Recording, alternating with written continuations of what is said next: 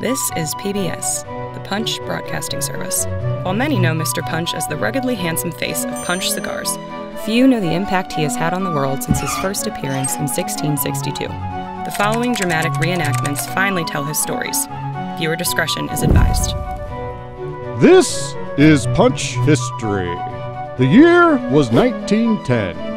After centuries of being the world's foremost ladies' man, Mr. Punch was approached by over 10,000 men and women, claiming that he was indeed their father, from famous figures such as Susan B. Anthony, Joan of Arc, and Annie Oakley, bearing gifts of beer, cigars, and samurai swords, and wanting a relationship with the man who People magazine named sexiest bobblehead alive.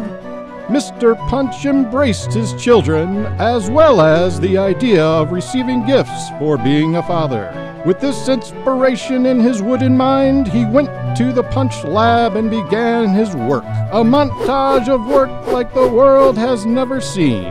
When he was finished, he had found his creation, Father's Day.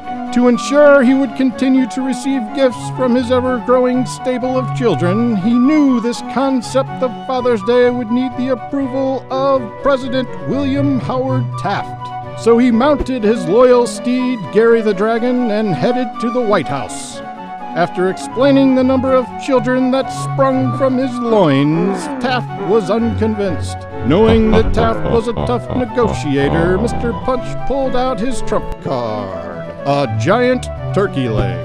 Overcome with excitement at this delicious donation, Taft quickly approved the creation of Father's Day, and thus a day saluting fathers was born. And we have these people to thank: Mr. Punch, President Taft, and the legions of Mr. Punch's children. Godspeed, ladies and lads. We thank you for your support.